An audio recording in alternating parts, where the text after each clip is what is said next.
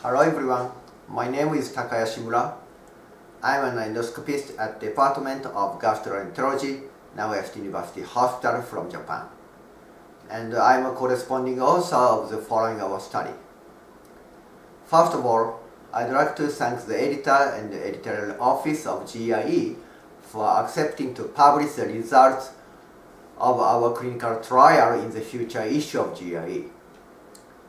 Today, on behalf of my co-authors, I'd like to introduce our study entitled A Multicenter Single-Blind Randomized Controlled Trial of Endoscopic Clipping Closure for Preventing Coagulation Syndrome after Colorectal Endoscopic Submucosal Dissection.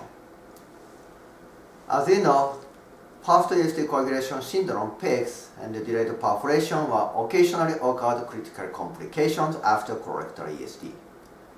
The PECS reveals localized abdominal pain, inflammation, and fever without perforation after ESD. However, epidemiology of PECS remains unknown because the presence and severity of PECS cannot be exactly assessed in the retrospective nature. In addition, exact difference between PECS and delayed perforation also remains unclear because few studies have routinely performed CT scan for all cases after colorectal ESD. We thus conducted the current RCT, which was named CLIPEC study, that is the first RCT to assess the usefulness of endoscopic clipping closure for preventing PECS and delayed perforation after ESD. In the current RCT, PECS was defined as localized abdominal pain based on visual analog scale, fever, and leukocytosis without extraluminal air after ESD. Delayed perforation was defined as PECS accompanied with extraluminal air after ESD. Unfortunately, the current RCT was terminated in the interim analysis because conditional power in the interim analysis was much lower than pre-planned futility limit. So the CLIPEC study clearly demonstrated that endoscopic clipping closure did not reduce the incidence of PECS and delayed perforation after colorectal ESD. From these results, we can speculate that PECS is not related to an additional damage after ESD, such as foreign bacterial infection, fecal exposure. Presumably, PECS will be due to serosal thermal damage during ESD, so the incidence of PECS might be already determined during ESD. In order to reduce the thermal damage during ESD, we recently started a new clinical trial using a novel electrocoagulation system, which is named NewPEC trial.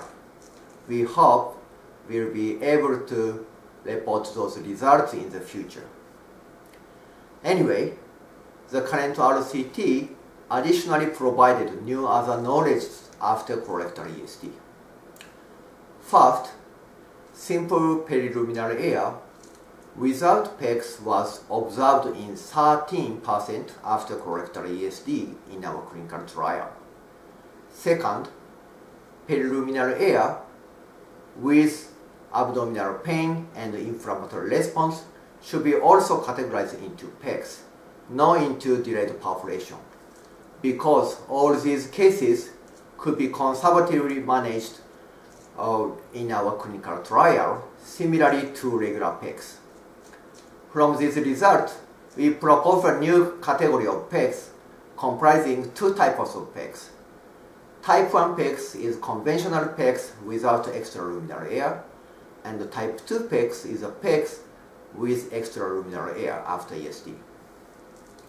So, correspondingly, intra-abdominal free air with PECS should be categorized into real delayed perforation. Third, large size region and protruded type region and right side colon were risk factors for the incidence of PECS. And finally, the current RCT also demonstrated the safety of colorectal ESD in the clinical practice because no cases received emergency surgery due to adverse events in our trial. You can see detailed results of this study in the GIE, and we hope you share this article with other colleagues, and also we are always open for discussion about this study. Thank you for your attention.